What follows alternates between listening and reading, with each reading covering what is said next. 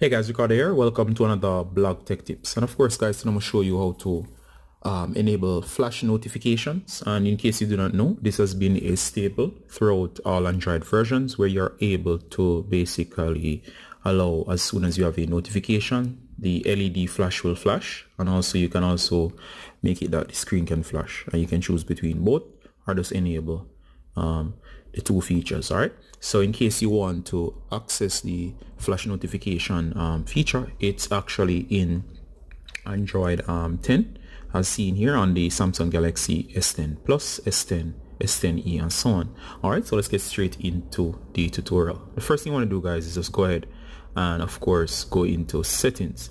Once you're in settings, you should be at the top of the menu, and I want you to just go ahead and go down to the feature that's called accessibility. So search for the accessibility feature. There you go. It's towards the bottom of the screen, so just go ahead and find accessibility. Notice the icon here. Just go ahead and tap.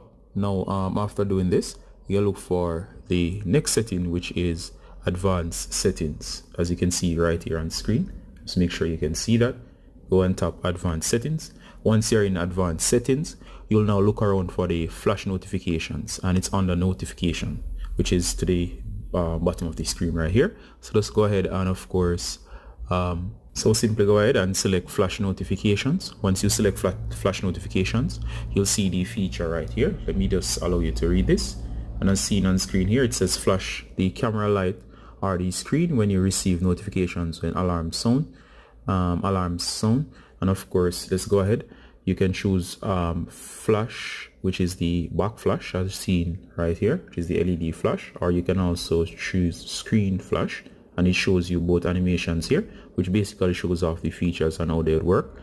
And I'm going to turn on both, and if you want you can preview. Notice the screen.